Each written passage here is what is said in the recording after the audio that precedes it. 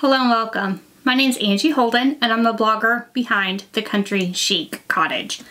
If you've been on Facebook, TikTok, Instagram, YouTube lately, you've probably seen people using Citristrip to etch tumblers that have been painted. So I thought, let's take this method a bit further. So I have 9 different things, including tumblers, but other things that you can use the Citristrip method on.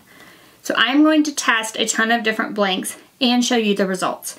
Everything from like a canteen to a bread box. This is like a compost bin. You could use this same technique on basically powder coated metal surfaces. I would make sure that you use like powder coated stainless or powder coated galvanized unless you want like the front to rust. For a rustic look on a bucket, maybe you do want it to rust, but like a powder coated metal bucket that's made out of galvanized material would probably work with this method. Now I'm using so many different blanks that there are going to be like some tricks to using different types of blanks, because not all blanks are going to be the same and not all paints are going to be the same. So the first thing we're going to do is run a test. If your blank, say like this water bottle, has a bottom, you can actually run a test on the bottom to kind of see, is this method going to work? How long is it going to take? Because each thing you try might just be a little bit different. So let's take a look at the supplies we're going to use and run a test. The supplies you'll need are as follows. So you'll need your Citristrip. This is the only thing that I am testing. So it's Citristrip brand stripping gel. Now there are other brands, there are other types of Citristrip. You can definitely test those, but this is the only one that I'll be using. Painter's tape, Cricut stencil vinyl and transfer tape. You can substitute regular permanent vinyl for the Cricut stencil film if you would like. I personally like the stencil film, but a vinyl will work. Scraper, weeding tool, scissors. You also might find some tools handy when getting the paint off. So a dry washcloth or a piece of an old towel works great. These are some tools I like. So the first is this little weeding tool, and it has this looped end that I like to use. Then these two come in a set, and although they're metal, the ends are kind of rounded, which makes them nice. They don't scratch as easily. And then this is just a wood skewer from the kitchen, and I actually like this dull end for getting the paint off. So these are a few options. You can obviously try different things and pick the tools that work best for you. And then powder coated items. Like I said at the beginning of this, I'm going to test lots of different items. Tumblers, this one's a coffee mug, this is a bottle opener. We're going to test lots of things and see if the Citristrip method will work on these. So first let's take a look at how you would test to see if Citristrip would work on any object without ruining it. So let's take a look at the test. I went ahead and cut a bunch of stencils, including the ones for testing. So for testing, I kind of like a circle inside of a circle. And then these other ones are the various ones that I'm going to try on my projects themselves. If my tests work, of course. Now to cut this stencil film, I do have another video on that and I will link to that below. It's very simple, it's just like cutting vinyl, but as you can see, we kind of did a reverse weeding. So you want to remove everything that you want to be etched. And then the other thing you might want to do is move your items around on the mat before you cut. This leaves as much area as possible around each of these so that you have more room around it when applying to your surface. And then additionally, we will apply painter's tape around that outside edge. So let's remove some of these circles and I'll show you how to use those for testing. Once these are cut and weeded, we can just trim away the ones we need. Leave as much area as possible around each one. And I'm just going to remove some of these circles for my tests. So again, I like the circle within a circle just to make sure that the Citristrip will actually work on my project. And the size of these is completely up to you. I just made them small enough. We're going to do this on the bottom of our project if possible. And I just made them small enough where it would work on the bottom. To test your item, you'll want to turn it over to the bottom, back, something that is not going to matter for your final project. Now you only have to do the testing once. So let's say I'm going to do several tumblers. I would only test once. This is to get an idea of if it will work and how long does the stripping take. So I'm just going to use a piece of transfer tape, put that over my stencil, burnish well from the front, burnish well from the back, and then peel back the carrier sheet from my stencil film, and then apply that circle on a flat place on this bottom surface. So hopefully I can find a flat area where my circle will fit. And then we're going to press this down really, really well. And it does have some ridges on this bottom, so I'm just going to press it as well as I can into those. And you probably don't want to get it too close to the edge here because the Citristrip might fall over the edge. With your vinyl or stencil film applied, just use a heat gun or a blow dryer. So this is a very low temp heat gun. Run over it for about 10 seconds. After you run over the area with your heat gun or blow dryer, so low temp heat gun or blow dryer, about 10 seconds, then that vinyl is going to be really good and pliable, so you can go around any edges and get it really stuck down, removing any bubbles from the surface. So you should find that that makes it a little bit easier to get your stencil down. And then once it's applied and down well, you've burnished everything, then we're going to add painter's tape all the way around. Now if this wasn't the bottom, I would probably cover this entire thing with the painter's tape, but I just want to make sure that I don't drip over the edge here while I'm making my project and ruin what I'm trying to test here. So I'm just going to put it around my little stencil, and then we can start using the Citristrip on this test area.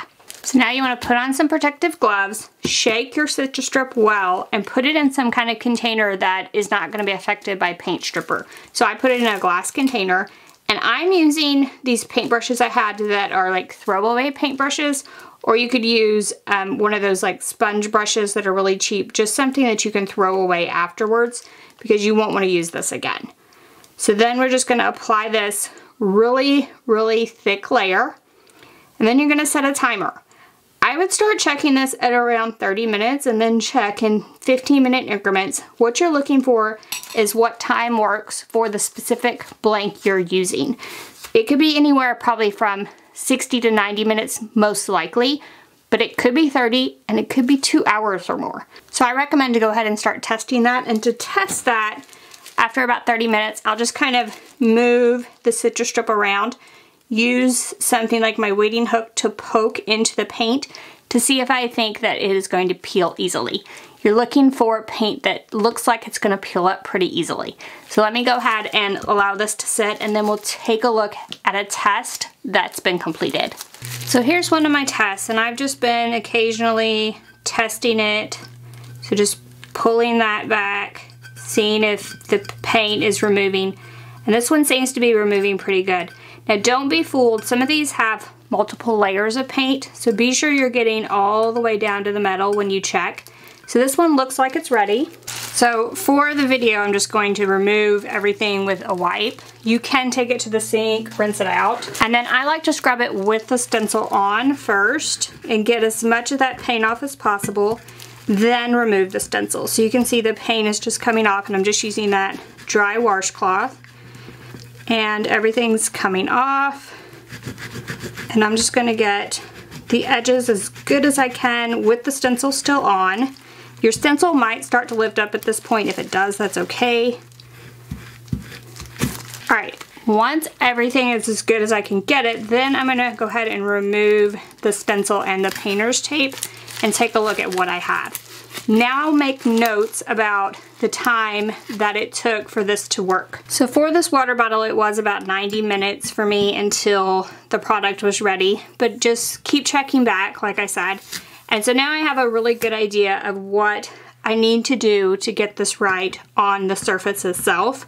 So I do like to run the test on the bottom if possible, so I understand what to do so it is correct when I do it on the front and I don't ruin my blank. And now that we've ran that test and we kind of know what we're doing here, let's actually try to strip something. So we're going to use the same method as we used to test, but actually make a stencil that has a design instead of just that circle that we use for our testing procedure.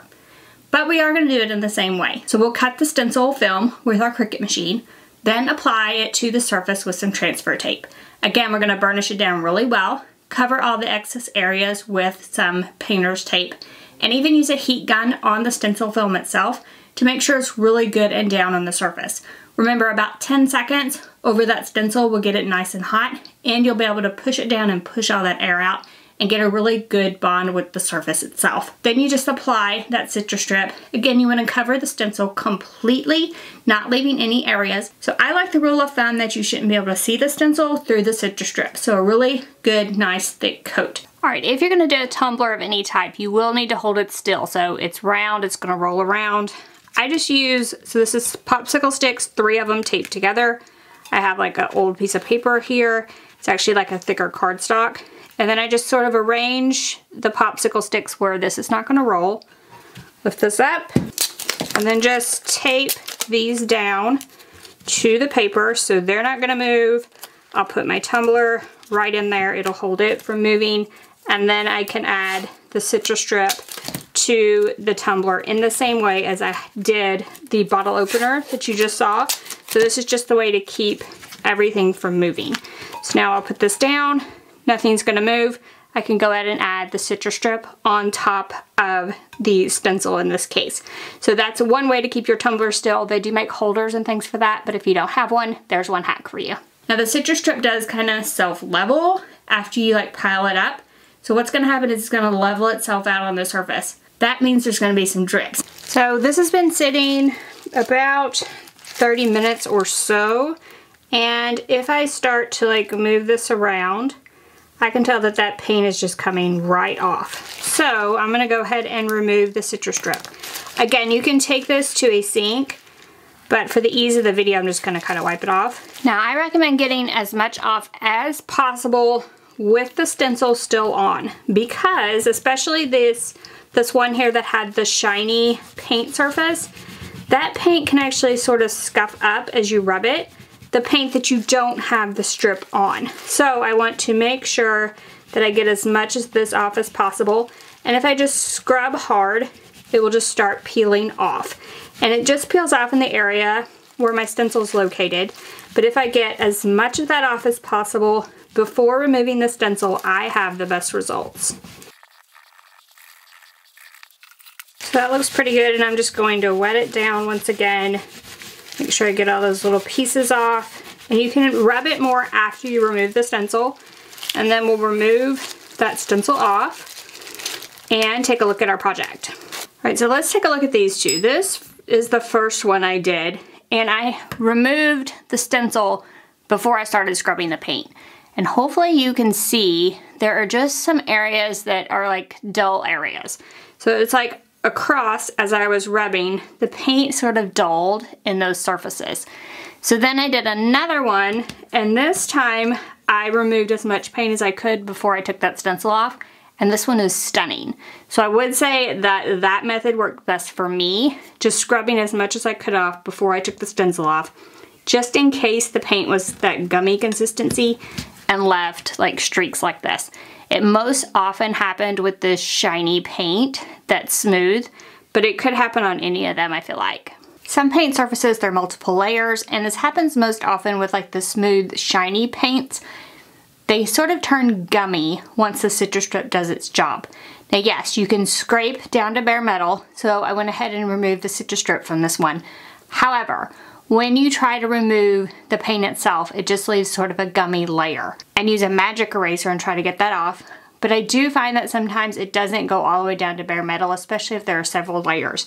That's where that wooden skewer comes in. So I love to use the dull end of the wooden skewer and just sort of burnish that paint off using a magic eraser every now and again to kind of wipe it away. I get as much as I can off with the stencil still on. This is another one of those cases where the paint will leave streaks if you do not do it this way. Then you can remove the stencil and you have something that at least most of the paint is off. Then I went ahead and used that skewer again, like 2 or 3 more times over the surface.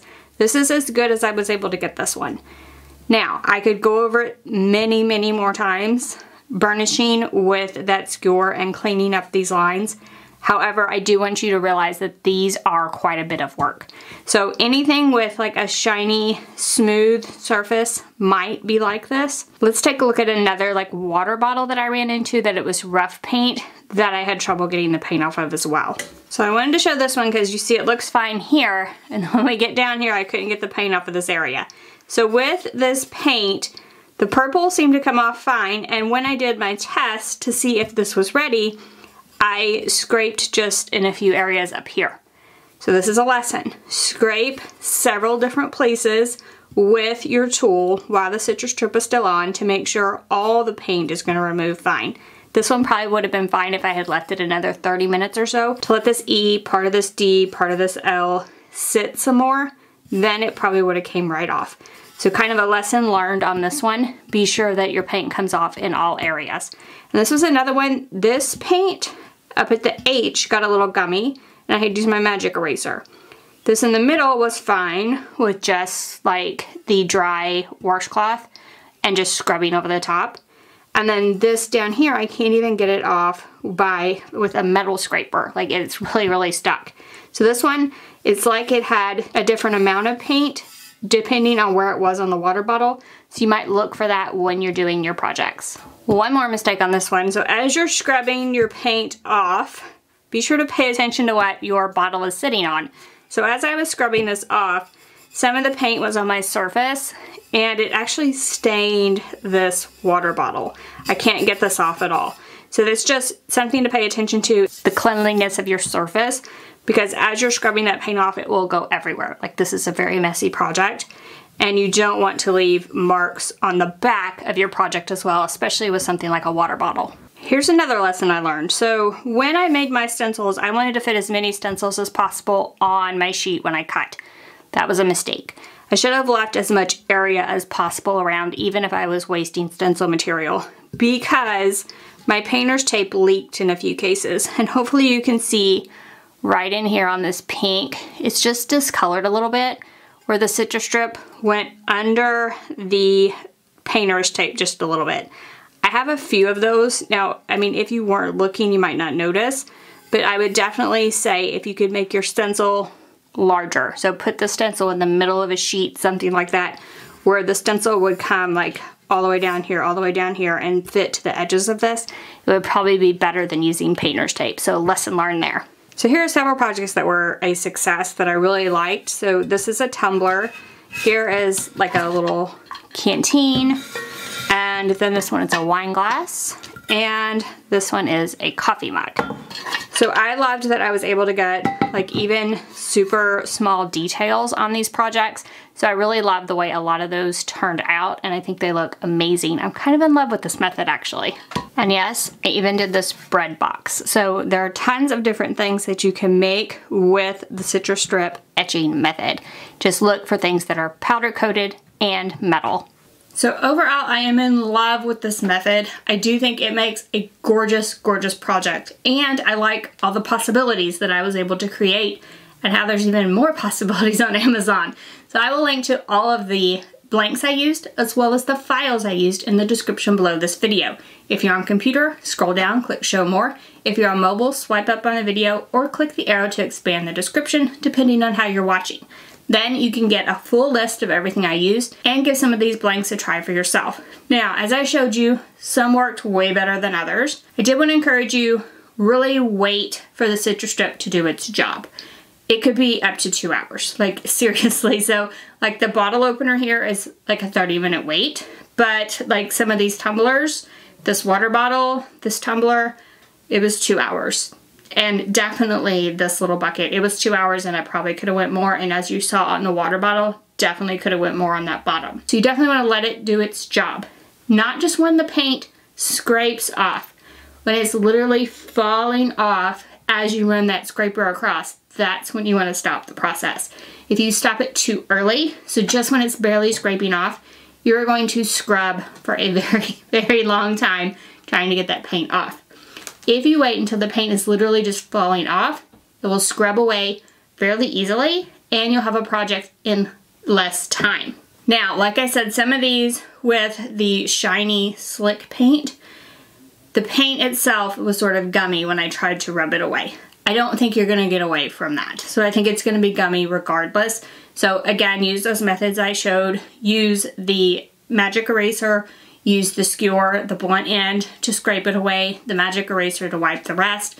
Be sure to leave that stencil on. On any of these, in my opinion, leave the stencil on until you've rubbed as much of the paint away as you can. If the stencil starts to come up, that's fine. However, I felt it was better to leave the stencil on and let it catch some of that, all that paint debris. Like, you just get paint everywhere. The other thing is, this is messy. Very, very messy. Protect your work surface. And then the second thing is safety. This is a paint stripper. It is a chemical. Protect yourself. Protect your hands. If you have respiratory problems or you feel like you need to, do this project outside. I did it inside filming a video, but I went ahead and opened the window in my craft space just to get some fresh air and ventilation. So that's generally what I do, but if you feel better, you can either do it outside or wear a respirator as you craft. This, no matter how great it is, like it's Citristrip, so it kind of smells citrusy. No matter how great the smell is, still a chemical, and you still need to use all the precautions that are on the bottle when you're handling it and working with it in any space that you choose to work with this material. So now all that's left to determine is what you are going to try this method on. So I hope you got some really great ideas for using this method on tumblers, yes, but wine glasses, bottle openers, canteens, water bottles, mugs, bread boxes, buckets that are compost holders. Tons of different ideas, and I'm sure that you can come up with even more. If you see something that's powder coated, metal, give Citristrip a try. So I gave you the idea at the beginning to test before you actually ruin your entire blank. So first of all, if you can, I would definitely test it. If it's a blank you can't test, you can definitely try the method, but be aware that this is permanent. Like, there is no putting the paint back on. So if you ruin that blank, the only thing left to do would be to like strip the entire thing and like repaint it or add vinyl, something like that to cover up your mistake, but you can't really add the paint back if you mess up the blank itself. So I like the testing method if I can get by with it. And yes, most of my first projects will have that little circle on the bottom, but that's okay with me. I don't mind the circle, and it is enough for me to test that first piece to know that I can get the stencil itself correct the first time and not ruin an entire blank that I spent my money on. So I hope this helps you. If it did, give us a thumbs up. If you have any questions about this method of Cricut crafting, just drop it in the comment section, ask away. I will say that Citristrip is the only stripper that I tried. I don't know about any other stripper brands or any brands in other countries. I am not able to test all the brands on this one, but I do know that this works. So hopefully you've enjoyed this video. If you did, head on over to our YouTube channel, hit that subscribe button. We have videos just like this one every single week, and trust me, you don't want to miss any of those. So thank you guys so much for joining me, and I'll see you next week. Bye-bye.